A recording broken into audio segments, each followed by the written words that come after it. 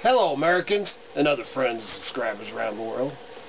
Back again, back from Hillbilly Headquarters in the cell room here. We're doing another inside one because it is snowing again here on the homestead like a blizzard. We got probably, what do you say, Miss Kitty, 4 to 5 inches? Yeah. Maybe 6. Accumulating all the time. And they're supposed to be, I don't even think it's supposed to get above freezing tonight, so might be rolling around in a boat in 3 days. I think 3 days, 40 degrees.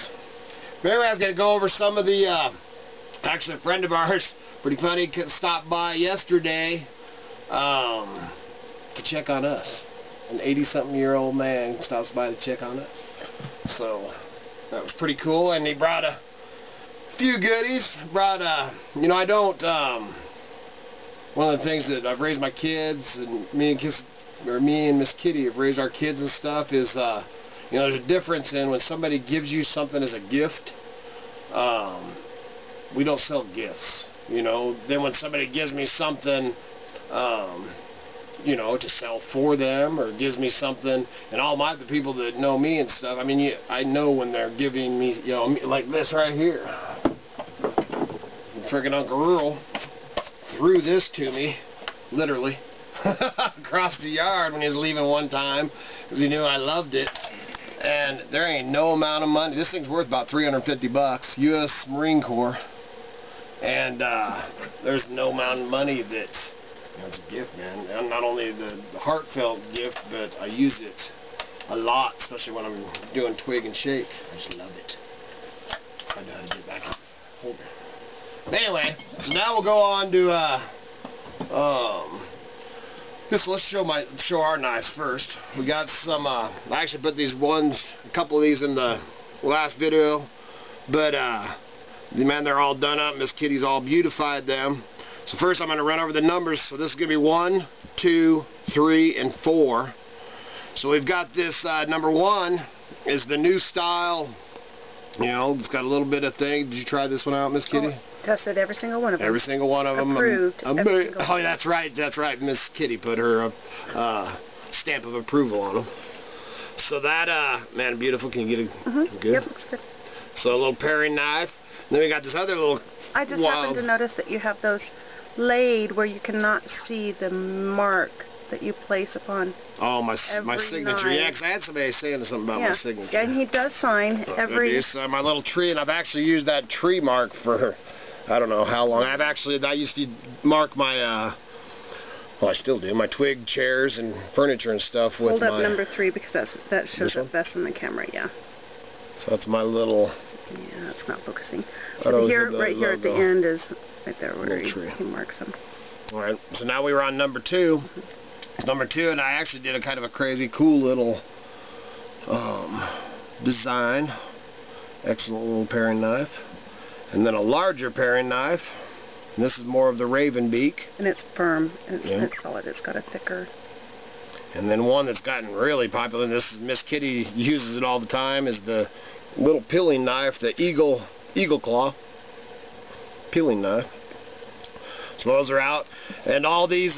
This one's $14.99. The other 3, 1, 2, and 4 are $11.99 plus shipping, and $14.99 plus shipping on those. And then it's going to show. Got another horseshoe knife. A nice little kind of a Skinner, man. Nice little horseshoe knife. This one's already. This is actually a birthday gift. So it's out, and then I got 2 more orders, so I'm actually going to be firing up the forge. Actually, it's supposed to be nicer tomorrow, so tomorrow, and I got 2 more to pound out, so if you want a railroad spike, drop us an email at Idaho Hillbilly at yahoo.com, or they're on the pre-orders on Etsy and eBay. So then we'll get to some of this stuff, other stuff. This right here, if it fit me, I probably would keep it.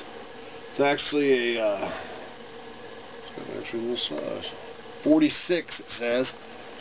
A little mountain man leather style. What I really dig about it is look at these little, they're like little brass clasps on it. I'll kind of show you the inside, man. It's all real leather. Kind of a cool, oh, it smells good, too.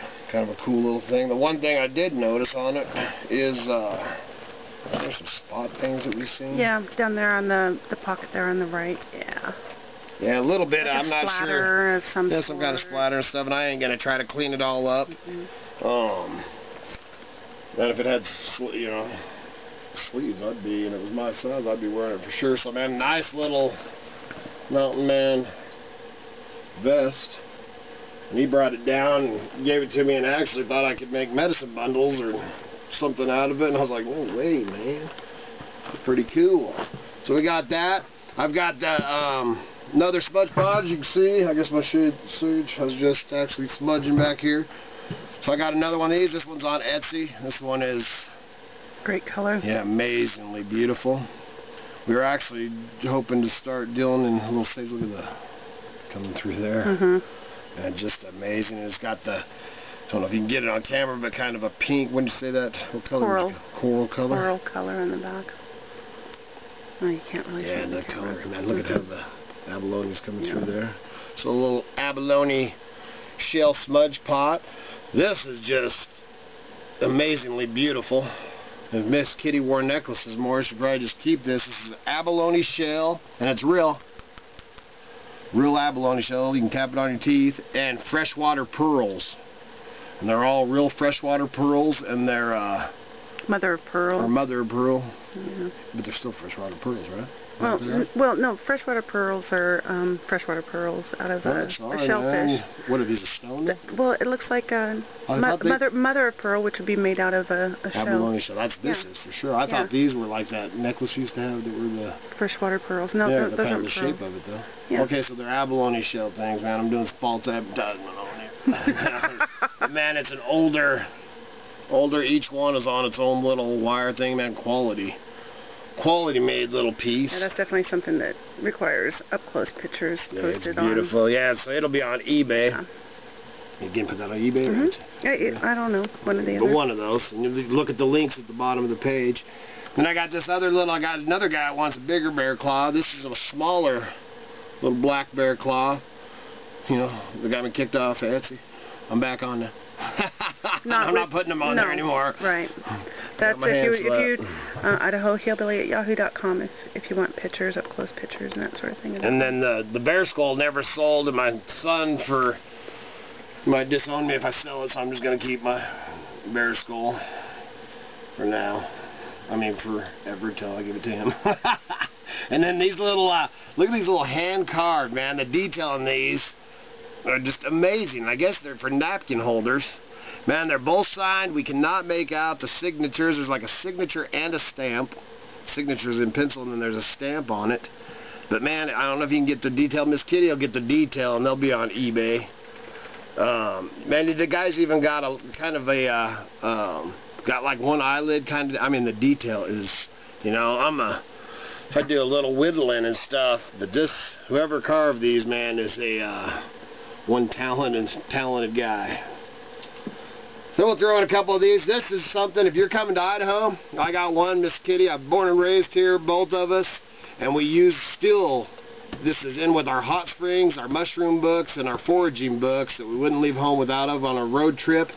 You go through this book, and whatever highway or whatever byway or whatever you're on, you can look on here, and it tells you the history and the points of origin. And I mean, this thing is, isn't it, Kitty? It's a must-have. I mean, if you're going to come travel through Idaho, man, you have got to have one of these books. So yes. And man, this one is in excellent condition. You should see mine. Man, it looks like an old wore out. You know, it's like the Idaho Bible, man. So you've got to have one of these.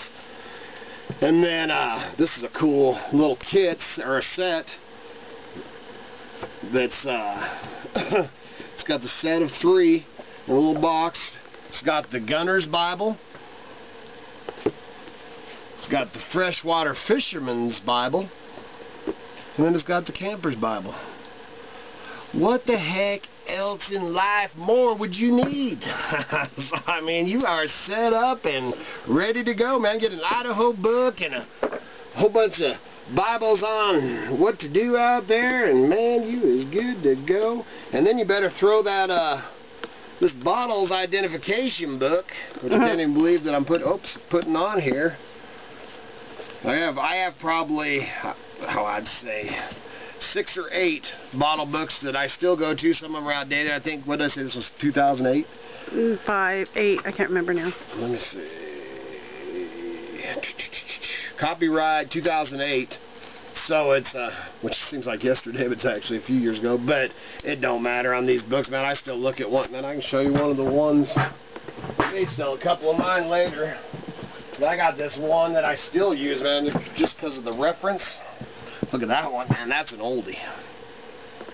You know, and I mean, this is one of my personal ones. And the thing is every book has different bottles, so you can never have too many references and stuff. So there's a few things, because other than I'm getting ready to go out and carve on some wood handles.